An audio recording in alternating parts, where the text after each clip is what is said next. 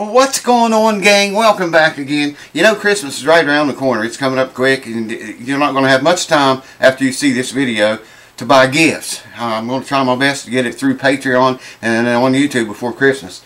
We're going to talk about approximately 20 things every guitar player should have. Stay tuned. What say, YouTubers? What say? Welcome back again. Thank you for coming back. This video is going to talk about not everything that a guitar player necessarily has to have, but if you're a guitar player, or you know a guitar player, or your spouse is a guitar player, I'm going to give you a whole bunch of options, things that you can, maybe they don't already have, that you can go out and get for them, and as a Christmas gift. There's a big hair there. As a Christmas gift. You know, you're going to see this video though. By the time this airs on YouTube, you're going to have only like a couple days, probably max, maybe 3 if I can hurry and get it running through the. See, my videos go up on Patreon. What you're seeing on YouTube, all the videos on YouTube usually are 1 week to 1 month old. It was made 1 week to a month ago when you're seeing it on YouTube. This video here, I'm going to push it a little bit and try to get it through. Now, it'll give you more shopping time. But guitar players, what do they need, man? What do they not have? Like I say, you don't necessarily need these. I got about 20 things here. You don't necessarily need them all. But it'd be nice to have every one of them if you can. Or if you know somebody that doesn't have any of this shit, then get it for them.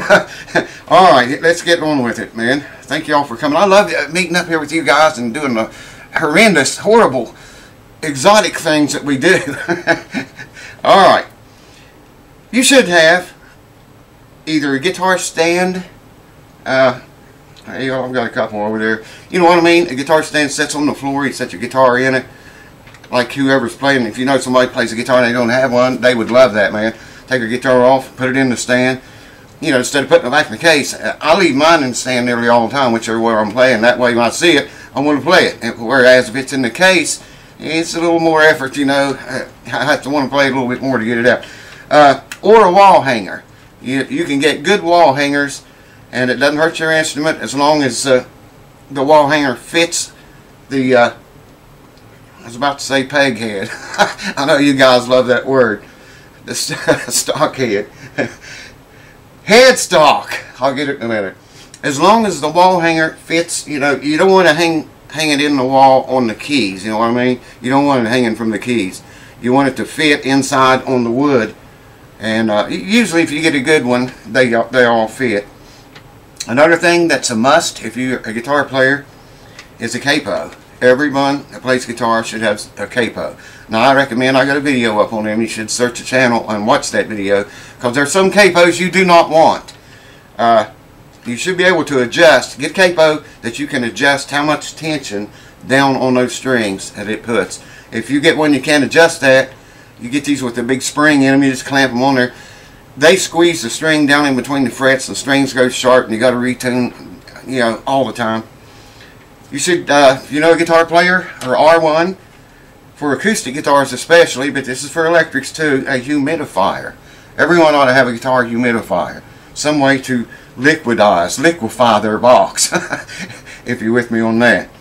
You should keep 2 towels around. I like these right here, these kind of towels. And I've got a whole boatload of them, man. There's a bunch of them just laying right there. I don't know what they're made of. Have no idea. I'll hold them up there close so you can see. But they're really nice. And the reason I say 2 of them, you notice I got 2 right there handy. The reason I say 2 of them is you need one to wipe your strings off with when you get done playing. And you need a separate one from that to wipe your guitar down with. You don't want just one rag and you wipe your guitar down. You got to wipe your guitar down every time you're finished playing it. Wash your hands every time before you play it. And keep 2 rags, 2 cloths. Every guitar player needs a tuner, some sort of tuner. You know, it could be a pitchfork if that's what they like, but some kind of an electronic tuner. You know, I've got them all over the place here. There's someone be able to find any. There's a little cheap Snark tuner. I'm sure you guys are familiar with him, but they're all fairly accurate. You know, I like the ones in Android apps. They are extremely accurate. 2 of them that I know of are. I think I got a video on that even too. I got videos on everything, man. if it's an acoustic guitar and you don't have a pickup in it. A pickup's a nice addition for a guitar player that plays acoustic guitar. I've got a Fishman Ellipse in one of my Martin guitars. I'm going to demo that. I got one video up on it, but it's a shitty video. It's just crappy. I didn't really demo the thing like I should. It was more me playing the guitar for 40 minutes than it was demoing. But I'm going to make a demo on that Fishman Ellipse system. It's the best, the absolute best. It's expensive, but it's perfect, man. It produces the true sound of your acoustic guitar. A pickup. Alright, every guitar player ought to have some kind of polish. Now I use, Susanna, thank you for this. This is like my 4th bottle of this stuff, man. It's called Smith Pro Formula Polish, and that's what it looks like. And this bottle's half gone. I've not had any chemical reactions or anything with. I've used that on all different kinds of finishes under the sun, man. And it's never chemically react or cause any problems, and it will put a wow, it'll make your guitar shiny. I don't know if you'd want to use that on satin finishes or not. Some basic tools, you know, just like some little tiny screwdrivers, you know, like so, or a little pack of files. You can buy these little cheap files. You know, you might have to file your nut slot out a little bit, or the end of a fret, or, you know, just basic tools, man. Even hell, a crescent wrench, pliers, needle nose pliers. I use them all the time. Wire cutters. That's on the list here somewhere. If you're playing usually an acoustic guitar, you're going to need a strap button. They hardly ever come with a strap button all the way back here in the back lower belt, the bottom. Almost always. No, they do have one there. It's up here on the neck. They almost never have one on the neck. If you buy a guitar, always make sure, if you're getting it from a store, make them put a strap button on it. And make them do it. And if they screw it up, then you get a big discount, and you'll have a strap button. Everybody ought to have a strap button. Everybody ought to have picks. Now here's another thing that covers more than one thing. There's about 20 here altogether. I got picks marked as 10. Everybody needs a flat pick. Find out how thick they like or how thin they like. And if they finger pick, they might want to try a finger pick sometime. You can get, I recommend, because I played banjo a very long time, plastic, or what is it, celluloid, or what is the word I'm looking for there? Anyways, it's a plastic type thumb pick and 2 metal finger picks is what I recommend. National, if you can find national finger picks, that's what I would recommend you get if you're buying for somebody else, or even if you're buying for yourself. Okay. Everybody needs a strap, man. I mean, you know, you probably don't want to sit down and play your guitar all the time. I remember when I was a kid, my dad putting a strap on his banjo. He loved that strap, man. I still got the old Gibson banjo he had, RB250, 56 model it is. I'll maybe show you that someday. So when I learned to play on, started on when I was 4 years old. Anyways, he got a strap for it. And he loved the banjo and the strap so much he'd put it on and stand for hours in front of the dresser mirror, man, looking at himself while he picked. But every guitar player needs some kind of strap. You're going to also need, I thought that said elixir strings, but it says extra strings. Can't even read my own writing. Buy somebody a set of strings. Find out what gauge they like. Electric guitar or acoustic guitar, archtop guitar, doesn't matter. You know, find out what gauge they like. And buy them 2 or 3 sets of them, or at least 1 set, and if they break one, they'll have an extra. I always like to carry 2 brand new sets with me when I was on the road, and that way, I always had a fresh set to put on the guitar if I needed to, and always needed to, and I always had a set of another set of new ones if I broke a string. I'd have a brand new one to put right back on the one that broke. All right, a peg winder, one of these to crank your keys with. Now, it was talked about this a while back. Somebody said in the comments, every peg winder has a bridge pin puller on it. Well, no, they don't. This one doesn't have any. I got another one here somewhere that doesn't. So you might want to look at it or ask the store if it's got a bridge pin puller on the peg winder that you're purchasing for your friend, or if you're even getting it for yourself. Everybody needs a peg winder. Wire cutters. When you put new strings on, you got all this ungodly bird's nest jungle up here along your peg head or headstock. I got, that's a funny word, man. I'll try not to use it anymore, I promise. I know you guys don't like that word. Yeah, when you put on new strings, and you got all that excessive string sticking out there, you need a good set of wire cutters to clip those off. Now, I use wire cutters, you all see me do a million times, to pull the bridge pins out. And they work perfect, man. I've been doing it for 40 years and I've never broke one off. You got to be conscientious what you're doing, man. And, you know, not clip the head off of the bridge pin. Don't put any pressure there. I got videos about it. Search the channel, you'll find it.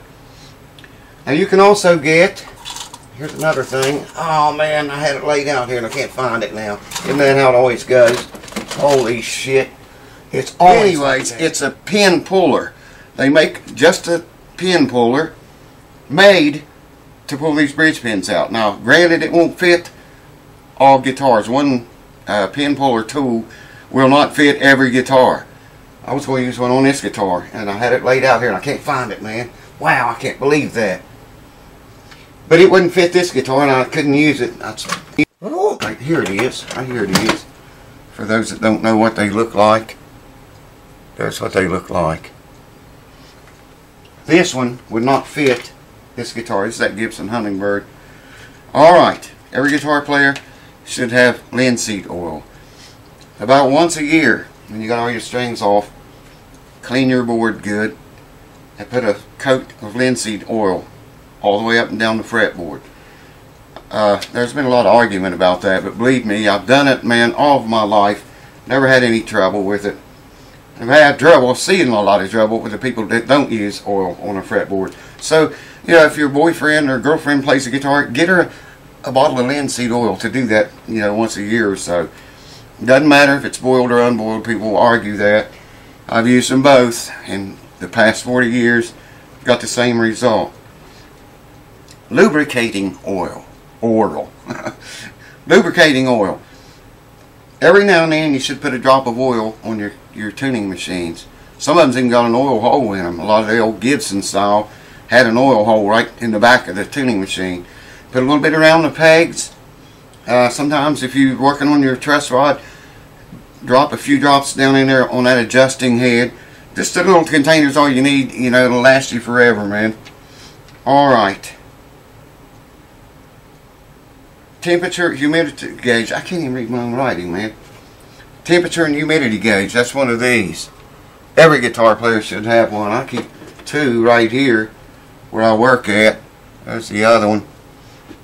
And they stay pretty close the same. Not exactly, but right now it's saying temperature in here 64. I hear the heat running right now. It's not running in here, but oh yeah, it is. I turned the heat on in here. It's turned down low though. And humidity 62. 64 temperature, 62 humidity on that one in this room. And on this one, humidity is 63 and 64 on that one. Didn't I say? No, 62. 63 on here. That one says 64 degrees. This one says 64.9. So they're pretty close.